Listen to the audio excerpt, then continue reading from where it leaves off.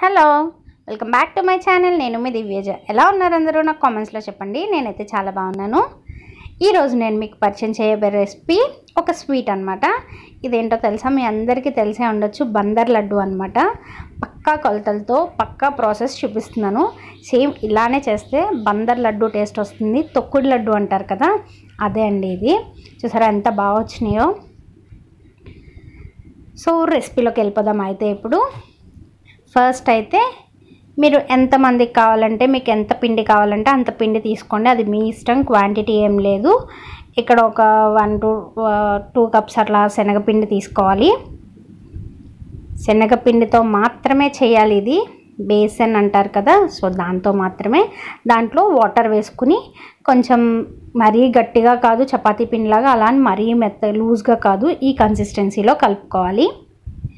ఇలా కలుపుకున్న తర్వాత దాన్ని ఆయిల్లో పకోడీలాగా కానీ, లేదంటే మామూలుగా కారపూస చేసుకుంటాం కదా గొట్టంలో వేసుకుని, అలా కూడా వేసుకుని చేసుకోవచ్చు.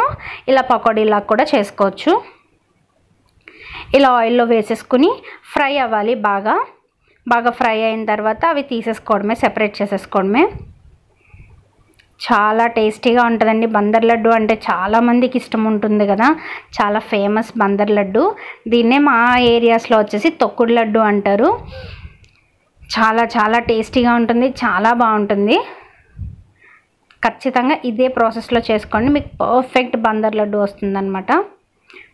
బేసన్ లడ్డు అంటారు దీన్ని, చాలా రకాలుగా పిలుస్తారు. ఇంట్లోనే ఈజీగా చేసేసుకోవచ్చు. మీకు నేను తీసుకున్న 2 కప్స్ పిండితో ఆల్మోస్ట్ ఒక 30-40 లడ్డూస్ అవుతాయి. చిన్న సైజు అయితే, పెద్ద సైజు అయితే ఒక 25 అవుతాయి. మేము తీసుకున్న పిండికి మాకు ఒక 35 అలా అయినాయి అనమాట. చూసారా, ఈ కన్సిస్టెన్సీ వచ్చే వరకు ఫ్రై చేసుకోండి. ఫ్రై చేసుకుని పక్కకు పెట్టేసుకోండి. మొత్తం మీ దగ్గర ఉన్న పిండి మొత్తం బ్యాచెస్ కింద వేసుకుని ఫ్రై చేసేసుకోండి. ఫ్రై చేసుకుని అవి బాగా చల్లారిపోవాలి, బాగా కూల్గా అయిపోవాలి. అసలు వేడంటూ ఉండకూడదు, కొంచెం కూడా వేడి ఉండకూడదు. అంతలా కూల్ అయ్యే వరకు ఉంచుకోండి. మినిమం మీకు 20 మినిట్స్ అయినా పడుతుంది అవి చల్లారటానికి. చల్లారిన తర్వాత మాత్రమే నెక్స్ట్ ప్రాసెస్ చేయాలి. చల్లారకుండా వేడి మీద చేస్తే అస్సలు బాగోదు.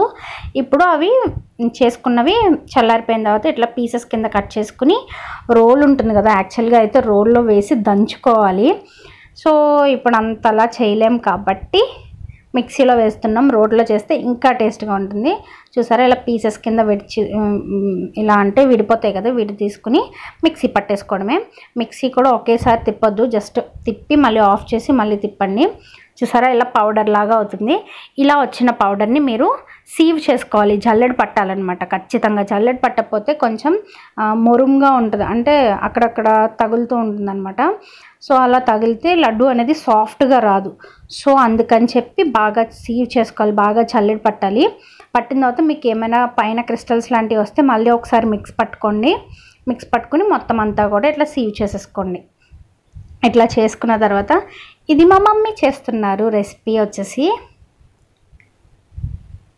సో ఇప్పుడు ఇలా సీవ్ చేసుకున్న పిండిని ఇప్పుడు మనం కోల్చుకోవాలి ఖచ్చితంగా. ఇప్పుడు మనం ఎంత క్వాంటిటీ పిండి వచ్చిందో దాన్ని బట్టి మనం ఇక్కడ షుగర్ యాడ్ చేస్తామన్నమాట. ఇక్కడైతే మొత్తం కలిపి 2 గ్లాసెస్ పిండి అయింది. ఫస్ట్ గ్లాస్ చూసారు కదా, ఇంత ఇలా ఫుల్గా పోసుకోవాలి. ఏదైనా సరే మనం ఇలా ఫుల్గా వచ్చింది. నెక్స్ట్ గ్లాస్ అంత ఫుల్గా రాలేదు. మనకి పిండి ఎంత వచ్చిందో ఎగ్జాక్ట్గా షుగర్ కూడా అంతే రావాలి. చూసారా, ఇక్కడ నెక్స్ట్ గ్లాస్ ఇలా వచ్చింది కరెక్ట్గా. సో ఇప్పుడు షుగర్ కూడా అట్లానే తీసుకోవాలి. ఒక థిక్ బాండీ తీసేసుకోండి. తీసుకుని అలానే సేమ్ చూసారు కదా ఎలా తీసుకున్నానో షుగర్ కూడా నేను అలానే షుగర్ తీసుకుని పాకం పట్టుకోవాలి. ఈ పాకం అనేది తీగ పాకం రావాలి. ఆ పాకం కూడా మీకు చూపిస్తాను కన్సిస్టెన్సీ. ఈజీగా ఎవరైనా చేసుకోవచ్చు, బిగినర్స్ కూడా ట్రై చేయండి. కానీ కొంచెం పిండితో ట్రై చేయండి ముందు. మీరు ట్రై చేసి వచ్చింది అనుకుంటే అప్పుడు మీరు స్టెప్ తీసుకోవచ్చు. అందుకనే చూపిస్తున్నాను మీకు. షుగర్ వేసుకుని కొంచెం వాటర్ యాడ్ చేసుకుని, షుగర్ తడిసే అంత వాటర్ యాడ్ చేసుకుని బాగా మిక్స్ చేసుకుని పాకం రావాలన్నమాట. సో ఈ పిండి ఉంది కదా, ఇందాక మనం చల్లడి పట్టుకున్న పిండి కొలుసుకున్నాం కదా, దాంట్లో కొంచెం ఇలాచీ యాడ్ చేసుకోండి. మీకు ఫ్లేవర్ ఇష్టమైతే, ఇష్టం లేకపోతే వద్దు, స్కిప్ చేసేయండి. చూసారా, పాకం మరుగుతుంది. ఇలా బాగా మరగాలన్నమాట పాకం అనేది. బాగా మరిగిన తర్వాత మీరు మధ్య మధ్యలో చెక్ చేసుకుంటూ ఇలా మరుగుతున్నప్పుడు చెక్ చేసుకుంటూ ఉండండి, పాకం వచ్చిందా లేదా, తీగ వస్తుందా లేదా అనేది. అట్లా చెక్ చేసుకోకపోతే ఒకేసారి పాకం వచ్చేస్తే మళ్ళీ ఇబ్బంది పడతారు. చూసారు ఇక్కడ మా మమ్మీ చెక్ చేస్తున్నారు కానీ ఇంకా పాకం రాలేదు, మళ్ళీ ఇంకొద్దిసేపు బాయిల్ చేస్తున్నారు. ఒక 15 మినిట్స్లో వచ్చేస్తుందండి మ్యాక్సిమం. షుగర్ కరిగిన తర్వాత ఒక 10 మినిట్స్ అట్లా బాయిల్ అయితే సరిపోతుంది, ఎక్కువ కూడా అవసరం లేదు. పర్ఫెక్ట్గా తీగ అనేది రావాలి. పర్ఫెక్ట్గా తీగ రాకపోతే మాత్రం కష్టం. చూసారా తీగ కనిపిస్తుంది కదా మీకు, చూసారా అలా తీగ రావాలి. అలా తీగ వచ్చిన తర్వాత మనం గ్యాస్ ఆఫ్ చేసేసుకోవాలి. గ్యాస్ ఆఫ్ చేసేసుకుని ఇప్పుడు మనం పిండి ఉంది కదా, ఆ పిండిని ఫస్ట్ కొంచెం నెయ్యి యాడ్ చేశారు, దాంట్లో ఒక 2 స్పూన్స్ అట్లా నెయ్యి యాడ్ చేస్తే అది ఫ్లేవర్ ఇస్తుంది కదా, బాగుంటుంది ఆ ఫ్లేవర్. ఇప్పుడు ఈ పౌడర్ని ఇట్లా కొంచెం కొంచెం వేసుకుంటూ మిక్స్ చేసుకోవాలి. ఉండలు కట్టకుండా నీట్గా తిప్పుకుంటూ ఉండండి. మ్యాక్సిమం ఉండలు కట్టదు, నెయ్యి యాడ్ చేసాం కదా, సో అందుకని ఉండలు అస్సలు ఫామ్ అవ్వవు. ఆ నెయ్యి యాడ్ చేయడం వల్ల ఫ్లేవర్ వస్తుంది, అట్ ద సేమ్ టైం ఉండలు కట్టకుండా కూడా యూజ్ అవుతుంది అనమాట. ఇట్లా మొత్తం పిండి యాడ్ చేసుకుంటూ మిక్స్ చేసుకుంటూ ఉన్నారు కదా, ఎక్కడ ఆపకూడదండి, కంటిన్యూషన్ తిప్పుతూ ఉండాలి. అట్లా మొత్తం పిండి అంతా వేసేసుకున్న తర్వాత దీన్ని ఒక వెడల్పాటి ప్లేట్లోకి పోసుకోండి, ట్రాన్స్ఫర్ చేసుకోండి. ఎందుకంటే ఇది ఇప్పుడు చల్లారాలన్నమాట. చల్లగా అవ్వకపోతే మనకి లడ్డు చుట్టుకోవడానికి రాదు.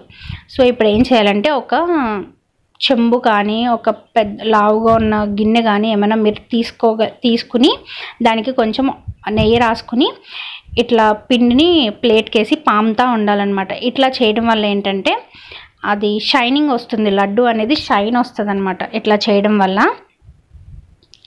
సో అట్లా తిప్పుతూ ఉంటే అది పిండి చల్లారుతూ దగ్గర పడుతూ ఉంటుందన్నమాట. చూసారా ఇందాకడికి ఇప్పటికి దగ్గర పడింది. అలా ఒక 15 మినిట్స్ 10 అలా తిప్పుతూ ఉంటే ఇంకా దగ్గరికి వస్తుంది. నెక్స్ట్ క్లిప్పింగ్ చూడండి, ఇంకా దగ్గరికి వస్తుంది.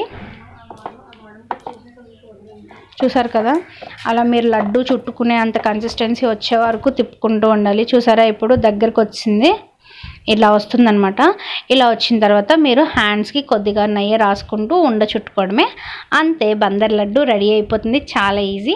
మీకు ఇష్టమైతే పైన ఒక చిన్న డ్రై ఫ్రూట్, ఎక్కువ అయితే జీడిపప్పు పెడతారండి పైన, సో పెట్టుకోవచ్చు. మీకు ఈ పిండితో ఆల్మోస్ట్ ఆ సైజు లడ్డు, ఇప్పుడు చూపించే సైజు లడ్డు అయితే ఒక 35 అయినాయి మాకైతే.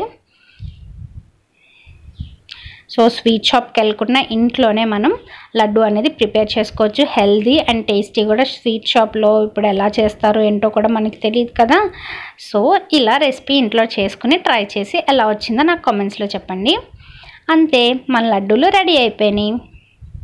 ఇది ఒక 1 అవర్ అట్లా పక్కకు పెట్టేస్తే అవి కొంచెం గట్టి పడతాయి అన్నమాట. అంతే, తొక్కుడు లడ్డు బందర్ లడ్డు రెడీ అయిపోయింది. సో మీరు కనుక నా ఛానల్కి ఫస్ట్ టైం వస్తే నా ఛానల్ని సబ్స్క్రైబ్ చేసుకోండి. అలానే నా వీడియోస్ నచ్చితే మీ ఫ్రెండ్స్ అండ్ ఫ్యామిలీకి షేర్ చేయండి. Thank you for watching. Have a nice day. Bye. మీరు కూడా ఈ రెసిపీ ఇంట్లో ట్రై చేసి ఎలా వచ్చిందో నాకు కామెంట్స్లో చెప్పండి.